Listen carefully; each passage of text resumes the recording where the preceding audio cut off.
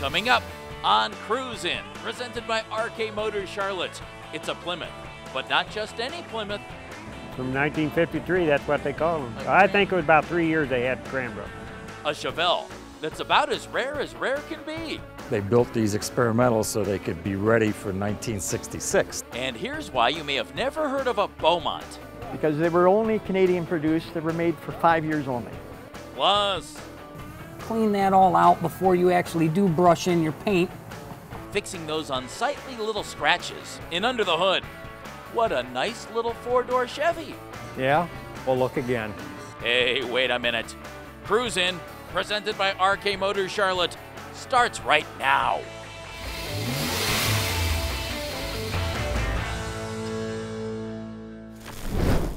Hey everybody, welcome to Cruise In, presented by RK Motors Charlotte. I'm Jeff Phelps and we're in Strongsville, Ohio for the Northern Ohio Chevelle Club's annual show. You might think, Chevelle, that's kind of a limited show. Not true. An awful lot of different automobiles fall under that Chevelle umbrella. We found that out today for sure because folks from over 16 states and Canada in attendance here today. Mark your license plate, says it all, and opens up an awful lot of questions. Okay. 65 three-door. Yes. Explain. Did you buy it this way? Did Chevy make it this way? Did you create this? No, it was my creation. A lot of my friends tell a lot of crazy stories on lies about how this car came to be, but yeah, that's fun. it was my idea. It started as a four-door, and I got the idea because I've seen a lot of 55, 56, 57 Chevys converted from four doors to two doors, and 65 Chevelles are my favorite, and I was just wondering if I could do it. And then I thought it'd be even crazier if I just did one side. So that's where I got the idea, and I figured it'd be one of a kind, and a lot of people see it, notice it, a lot of people don't, and that was just part of the motivation to do the project. And I love what you did because on the one-door side, you got different rubber, you got different wheels. Right. On the two-door side, it looks like something that mom and pops will be driving to church on Sunday. Looks like grandma going to bingo on It does. on the right side. What was the motivation there? Just to make people scratch their heads and wonder if it was made this way. And I see a lot of people, they'll look at one side, then they'll walk over and they'll look at the other side, and they'll notice little things like there's no chrome strip on the side on the left, where there is on the right. And it's factory, everything on the right side's bone stock. And I just took the chrome moldings off the left side, and they're stock 14-inch wheels on the right side, but they're 15-inch mag wheels on the left side. But the tire diameters are all the same, so the car rides just like you wouldn't even know. What was the most interesting challenge of restoring this, but doing what it is you did to it? Because it almost seems like two different projects in one car. Well, the challenge was, could it be done? And I took a lot of measurements before I ever started on it and got the hacksaw or sawzall out and started cutting on it to make sure I could do it. And I did the door conversion first, because if I couldn't do that, what's the use of restoring a four-door car? I was just going to give up on it. But I did that first, and then everything else, all the suspension's brand new, all new trunk floor, everything, everything. I did it all myself except to spray the blue paint. What's the strangest thing that's happened to you since you've been out driving a three-door car? Strangest? I don't know. People just saying, I had one just like that. And I just, yeah, right. I just scratch my head and go, okay. Sure you did. Yeah. Sam, your sign says one of 201. That's correct. In our estimation, that makes it rare. Yes, sir. Real rare. Yes, sir. Explain why only 201 of these were made. Well, I believe the story behind it was that General Motors wanted to come out with an answer for the GTO, or Chevrolet. And they built these experimentals so they could be ready for 1966 to come out in full production. And that's why the 201 were made. And how did you end up with this one? I found this one actually at a car show in Maryland, and I kept bugging the guy until he would sell it to me.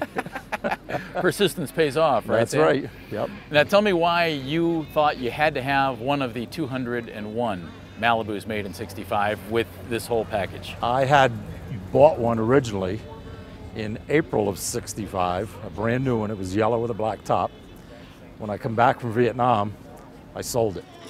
Oh. It took me 30 years to find another one. Oh. Yep, it was for high-profile people, they told me. Nice. Yeah, and Well, I was lucky enough to get one because I had ordered a car that they couldn't get for me. And we ended up with a lawyer talking to them, and that's how we got it. Nice. Now tell me the differences in this car as opposed to a regular Malibu from 65. Different suspension, different motor. It actually has an Impala suspension under it. 11-inch drum brake, power drum brakes. It's got the 4-speed in it. It's got tilt steering wheel. It's an AM/FM multiplex radio. It's got a tissue dispenser. Nice. Special tachometer. Special speedometer, goes up to 160. If you notice on the dash, the clock is on the dash. On the regulars, Chevelles, the clock is in the center. And on this one, the tack is in the center. So that's the difference on it. Sam, how about the trunk? The trunk lid's got a special chrome across the back, and it's got, I believe they're 300 taillights, the 300 model. Yeah. And then in 66, they came out with this? Full production. Well, you've owned 2 of them. Yes. How many have you seen? At the most, 6. How many do you think still exist? There's 74 left that I think we know of. Out of the 74, I believe there's 24 or 25 that are restored. The rest are still in parts or being assembled. And your old car? It's still sitting in the garage. Belongs to the guy that I sold it to. No kidding. I'm still trying to buy it back. How's that going for you, Sam? Not too well. It'd be something special to have the car you had as a kid and have this one and have 2 of the 201. I'd love to have it back. Well, we're pulling for you, Sam. All right, thank you. Hang in there. Yep. Keep up the good fight. The persistence paid off for the original one. Maybe it'll pay off for it again, and it paid off for this one. I call them every Thursday. Rick and Shirley, I worked in Beaumont, Texas for 5 years. I thought I knew everything about Beaumont I could possibly know. I didn't know there was a car called a Beaumont. And I love yours. Thank you. Why is there a car called a Beaumont that I don't know about? Because they were only Canadian produced. They were made for 5 years only. That would be why. And you've had this one how long? 44 years. Since new. Since I brand ordered new. the car from GM of Canada. You guys are the original owners of this car, and you still have it to this day. We do. Yep. That's wonderful. The Beaumont itself is derived from a Chevy 2 style car in Canada called an Acadian. And the Acadian's top line was called a Beaumont. When the A-body cars in '64 were developed by General Motors, they needed something like that in a Pontiac division, and they took that Beaumont name out of the Canadian line of Acadians and made it into a separate entity called a Beaumont. And it was in '68 that they actually called them SD 396 Beaumonts. Well, it looks in great shape. You guys have done one restoration on it, Rick? A total frame-off, bolt and nut restoration. In 2000 I started it, finished it in 2004 for the 40th anniversary of A-body cars. That was my intention. Take it to a show, the first time it had been shown since it was unscrewed. And that was in Grand Island, New York. And it won Best in Show. And if we wanted to compare it to an American car from '67, it would be? A Chevelle SS396, a Malibu SS396. Surely you guys have kept it a long time. We have. Oh yeah. Obviously you love the car. What do you plan to do with it in the future? And I love the fact that you drove it here from Canada. You don't put it on a trailer. Nope. No. Never been trailered. The only time it was trailered was when the body was here on the trailer and the frame was over here. We just plan to keep it for as long as possible. We don't know what we're going to do with it when the time comes. Our boys haven't driven it, so... Never driven it? Never driven it. Never asked for the keys. And how old are your boys? 35, 38. And they've never driven this car? No. They've been in it when they were young. We had baby seats in the back, and they went for their rides and couldn't wait to go for a ride when they heard their dad started up out in the driveway and said, "Oh good, it's time to go for a ride." But as far as asking to use it, they never have. I'm shocked. We are too. It's an original Packard that inspires the imagination. People say there should be people on the running boards with machine guns. And not exactly what I had in mind, but sure. It's next on Cruise In, presented by RK Motors Charlotte. World-class collector vehicles. That's what RK Motors Charlotte is all about. The finest in classic, muscle, and high-performance automobiles. The design and excellence of the 1930s and 40s. The chrome of the 1950s. The muscle of the 1960s and 70s, and much more. RK Motors is the one-stop shop to sell your car, add a new prize to your collection, or restore an old friend to past glory. Learn more about RK Motors Charlotte at rkmotorscharlotte.com. Now back to Cruisin', presented by RK Motors Charlotte. We've moved now to 2nd Street Northwest in Barberton, Ohio. Barberton calls itself the chicken capital of the world. And I can tell you from years of personal experience, it's good. But tonight, Barberton known for classic cars. Paul, Packards from this era are so cool looking, whether they're perfectly restored or whether they're like yours. Basically an original Packard right here. Right. 1922, how long has it been yours? About 10 years. And how did you come across this, Paul? My son's friend, grandfather had it. I didn't do anything to it other than put a set of tires on it. The tires were dry rotted. And other than that, you fired it up and away it went? No, it didn't run. I put an electric fuel pump on it. It used to have a vacuum fuel pump on it, and those were, as they got older, got not very reliable. So I put an electric pump on it with a fuel pressure regulator and cleaned the gas tank out, and then it fired right up for me. How often do you get it out? I get it out at least 3 or 4 times a week, depending on the weather in the summer. Of course, store it in the winter. As far as I can figure out, the car originally came from West Virginia, and then it was titled in Ohio. And it's in the 20s, and it looks like a old mafia car or something like that. People say there should be people on the running boards with machine guns, and so. You haven't added that accessory yet? No, not yet. No. There's time. No. There's time. Yeah, I know. Put a turret on it. Do you plan to do anything to this, Paul? No, I'm going to leave it like it is and just drive it. I'm not going to restore it. Fix what it needs fixed and just go from there. But so far, I really haven't done anything. Before I put the tires on it, I did have a flat tire and changed it, but that's all I've really had any problems with. It's kind of a nice way to just enjoy the car for what it is and have a good time Sure with it. is, yeah. We'll keep the machine guns off of it, okay? All right. Charlie, as we get started, first thing, you have to clear this up. What in the world is a Cranbrook? You got me. It's the name of it. That's from 1953. That's what they call them. I think it was about 3 years they had Cranbrook. Cranbrook. I looked at it and I thought of Thanksgiving. It has nothing to do with Thanksgiving, but I love it on your Plymouth. It's a good-looking car. How long have you had this, Charlie? I've had just about a year. Barberton Moose member and the guy who runs our bingo had it there for sale. It was a nice car. It was ready where I could go cruising in it. Didn't have to do no work to it or nothing, just get in it and drive. Were you thinking Plymouth, or did it just catch your eye, Charlie? My wife liked it, so we bought it. Ah, there you go. Once you're locked in that situation, you're good. If the wife says okay, you're good to go, right? I love the grill on this, Charlie. That's all stainless steel grill. What have you learned about a Cranbrook since you've owned a Cranbrook? I like it and everything. It's for a flathead 6-cylinder. It goes down the road. I can take 65 down the highway. Runs real good down the road, you know. I like it. I'd rather have a Chevy. That down there, 57. Now see, if you owned a 57 Chevy, you'd be like everybody else. You own a Cranbrook, Charlie. Yeah, you're the man. One of a kind. You're the man. Yeah. You have the Cranbrook. I like it, Charlie. Yeah. It happens to every car, but that doesn't mean you have to live with it.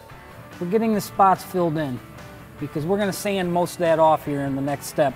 Under the Hood is next on Cruisin', presented by RK Motors Charlotte. RK Motors Charlotte wants your classic car. Let our consignment professionals take the aggravation out of the selling process for you. With an established international customer base, the RK Motors Charlotte consignment program has a 90% sell-through rate. Our top-notch marketing efforts have led to an average sale time of 87 days. We do the work, we do the marketing, we sell your classic for you at maximum value. Visit our website at rkmotorscharlotte.com. Under the Hood is presented by RK Motors Charlotte, specializing in the sale, build, and restoration of world-class collector vehicles. Today on Under the Hood, something I've been wanting to learn for a long time, Mike Vellick, restoration manager here at RK Motors Restoration. You have a beautiful car, it looks fabulous all the way around. Something jumps up and dings your car, and you don't want to have to redo the whole thing. How do we fix a little scratch? Well, you know, little scratch, there's a couple different ways you can go about something like that. You know, a lot of times it's just that one little thing that's bugging you. They sell those little touch-up paint bottles, or if your car's been painted already, usually a good shop will give you a touch-up bottle so you have the exact match, and that's the case here. We have the color paint to do what we need to do to fix the car, and I'll just show you a real quick way to go about it. Okay, so Jeff, here's a few of our products that we'll use. I have a nice horsehair brush here, which you can do real fine details with. Once you get it wet, it doesn't tend to leave the brush strokes. It'll fill a little better. It's a little more professional way to do it. So this is the way we're gonna go with. So all I'm gonna do is take on my board here, I'm gonna lay out a little bit of the paint to fill the crack, or the scratch. Make sure you clean the scratch out real good. Get any of the, all you want to do is get any of your waxes, your debris that could be in there. Clean that all out before you actually do brush in your paint. Got a better chance of getting a decent repair that way. Okay, and now with your brush all filled up with paint, just nicely try and do it as neatly as you can.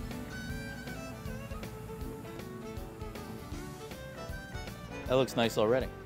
Even better yet, you know, I mean, granted, that is kind of sloppy.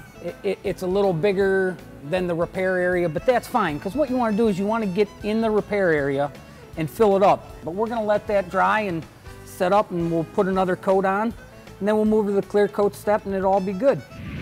We've let our two coats dry up. We're going to fill it up with our final little bit of clear coat on here. And again, yeah, it's not the neatest little job, but Mike, you do good work.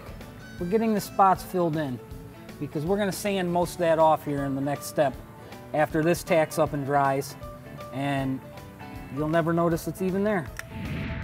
We're going to go to the wet sanding process. 1000 grit, 1500, 2000 grit. And if you're working with a factory finish, you have to also remember, you can't be as aggressive on a factory finish. I know this has been painted, I know there's enough clear left here, but on a factory finish, the clear thickness, the mills are very thin.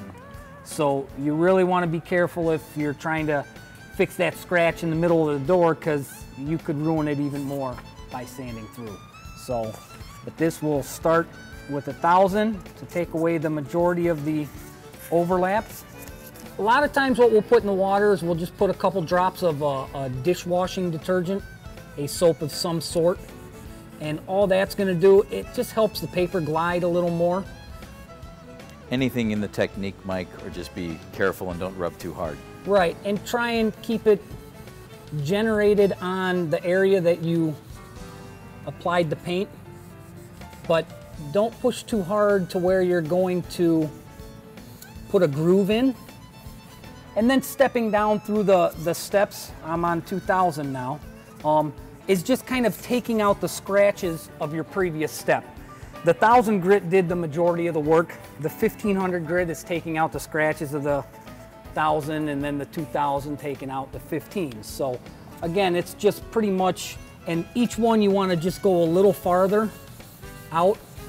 So you're just kind of working out those scratched edges. There, now we don't have a deep scratch anymore, but now we've got a little bit of a dull mess. So we're going to go to our next step, which is buffing and polishing it back to a shine. We're going to use our first cut polishing compound to bring her back to a shine.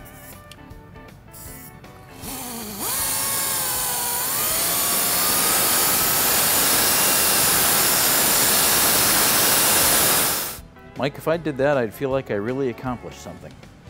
You know, if you really want to take the time, you could make this repair go over a 2-day, 3-day process. You could just go out there, fill a little bit. You got to go to work, whatever, you come home, you fill a little more and build that up. Then when you get into that wet sand process, you can actually fill that scratch all the way up to its level. And because every time you fill it, it shrinks back just a little more. Well, once it's all full, you can get that so perfect, which again wasn't able to be seen in a quick segment we have here, but that already, save yourself a couple $100 on a repair and make it not stand out in your face like it did before. Under the Hood is presented by RK Motors Charlotte, specializing in the sale, build, and restoration of world-class collector vehicles. Visit our website at rkmotorscharlotte.com.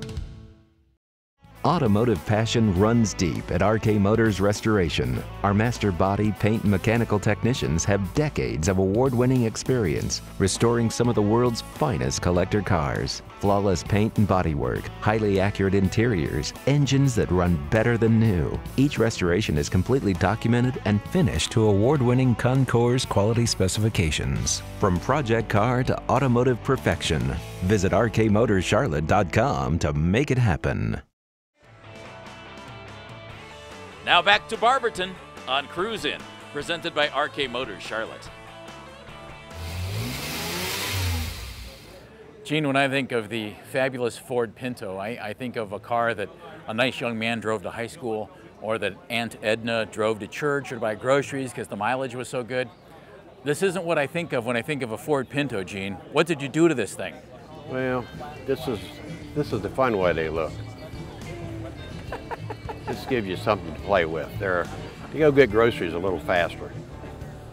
Although there's really nowhere to put them in this thing. But yeah, I was going to say, what are you going to do with them once you pick them up? Yeah, well, maybe get them home quickly? At my age, I just go pick up a prescription real quick. Change the carburetor a little bit, put a tunnel ram on it, a couple of big AFBs. It's got a crane roller in it. It's a 289, but it's really, really healthy. I wanted something that really you just don't see, that nobody else has, and it still needs a lot of body work. But I've got most of the motor done. Body work's next, and I'll go from there. And how big are your tires? They're 29. 18.5 by 15s. They're about 16 inches wide, I think. Yeah, but those were standard equipment on the Ford Pinto, Gene. Yeah. Ultimately, I'm really trying to work on an extended front end that'll be 14 inches longer. And I want to put fiberglass doors, front fenders, hood, trunk lid. It already has aluminum bumpers on it. So you want to look good, you want to get there quickly, and you want people to know you're coming because it's not real quiet. Well, it's a little noisy, but you got to remember it's a 289 high RPM motor, so. You're going to let us hear it, aren't you? Yeah, if you want to. We'd like to.